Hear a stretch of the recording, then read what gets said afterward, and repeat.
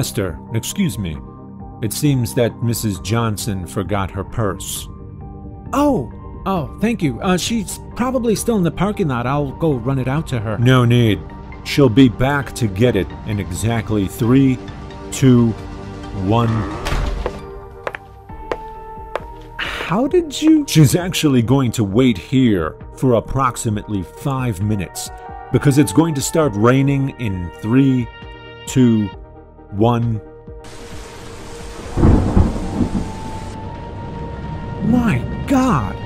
God. Ah, like a prophecy. Perhaps it may seem that way to you, but no. I'm from the future. That's how I know.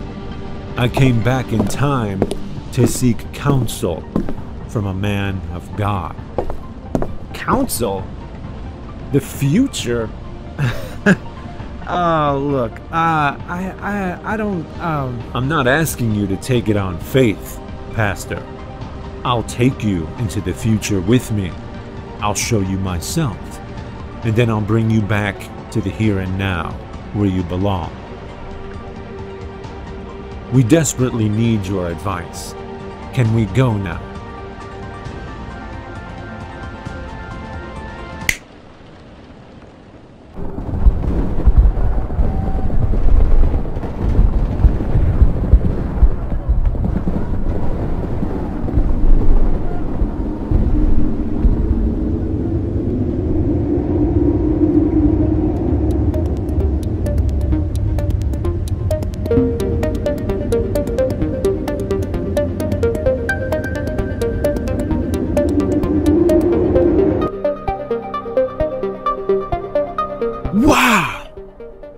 Where are we? When are we? We're about 3,500 years into the future. Year 5520. In a place you once knew as Texas. Texas? It seems so primitive. Most of the world is, compared to your time. What happened? War, starvation, disease, you name it. It happened. My God. That's why we need you, Pastor. You see, we don't know what to do. About what? In particular? Well, from a moral standpoint, we're at a loss, Pastor.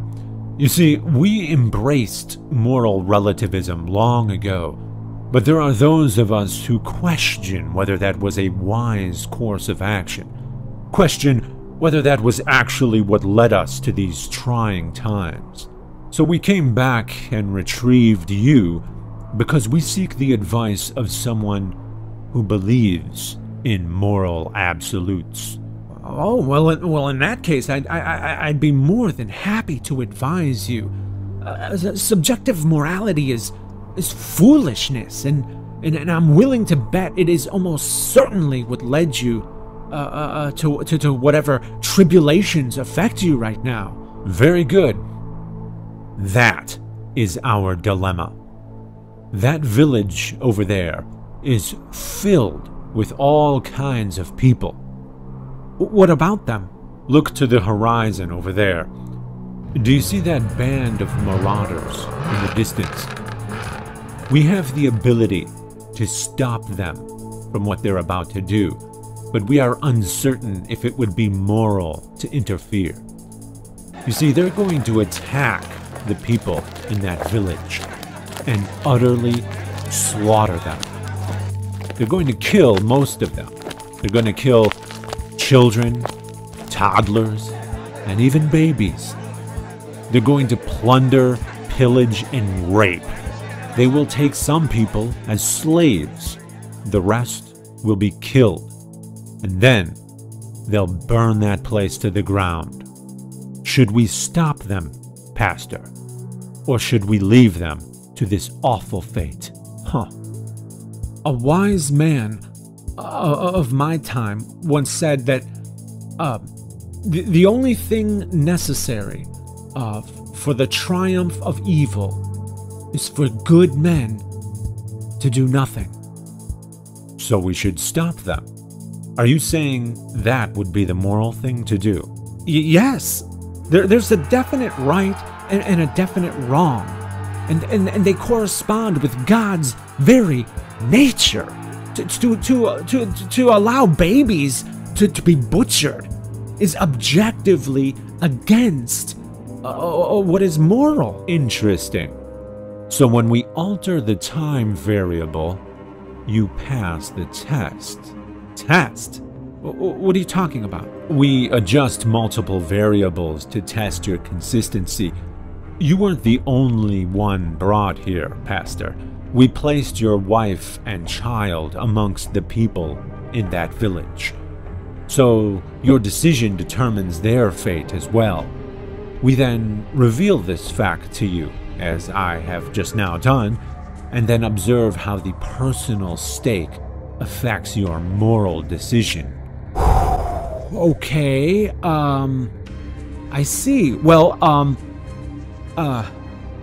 my decision stands, and I'm glad I made the right choice. So, as you can see, my moral choice remains consistent. Sir, please end this now. I wish to return home to my family. Are you sure about that, Pastor?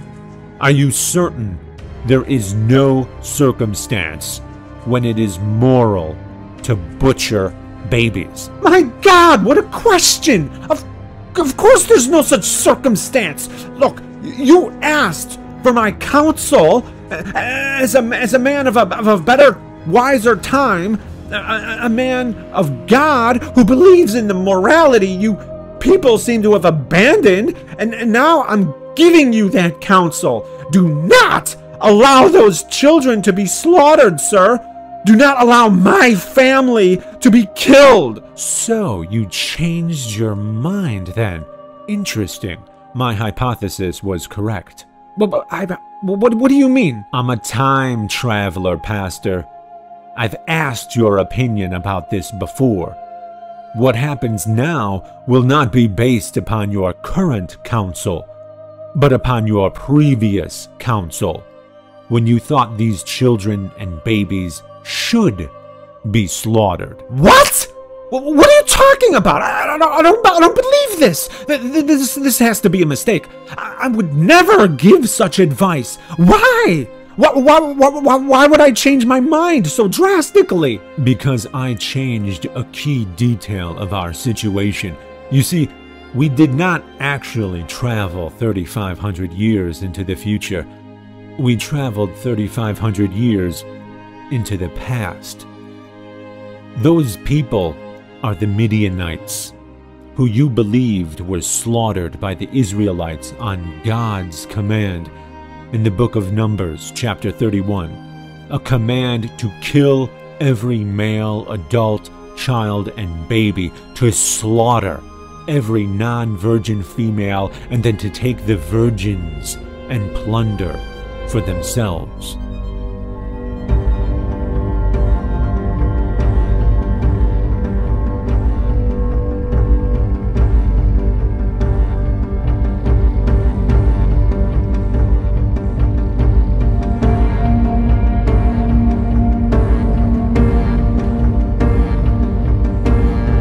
Sorry, you cannot interfere.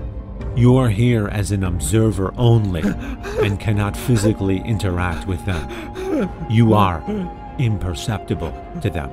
Please stop this. Look at them, Pastor. Is this objectively moral? I was with you amongst the people in your congregation.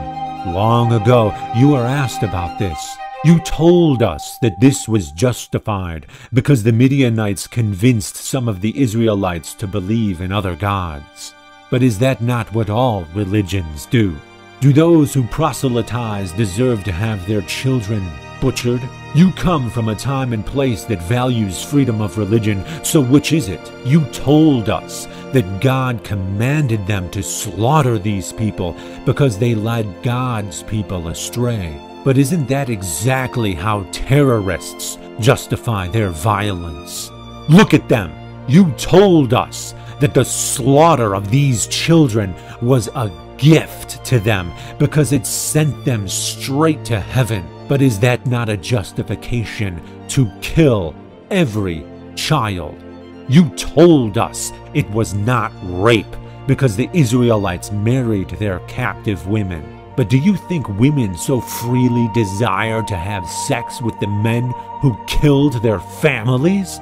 You want me to stop it now that it's before your very eyes, Pastor, now that it's your family. But when it was just in your holy book, you said it was okay, and you were so quick to make excuses for it.